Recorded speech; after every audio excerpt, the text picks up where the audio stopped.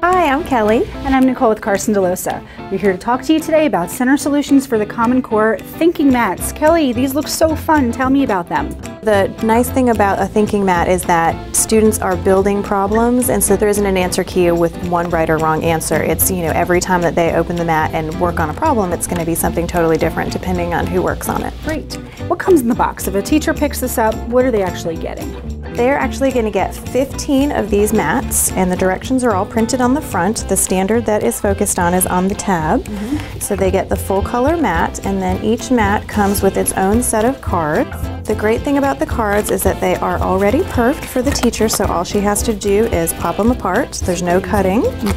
And they are also color coded to match for easy cleanup, so you know that which cards go with which mat. So where would a teacher actually use these? How would she use them in her classroom? A teacher can have these out in a center for small groups to work on. She can have these laid out for teachers to use for early finishers. They're a great thing to have out in the morning for morning work as students are coming in, just to kind of keep them focused. Because they're open-ended, this makes it easy for a teacher to customize for the different levels for her student.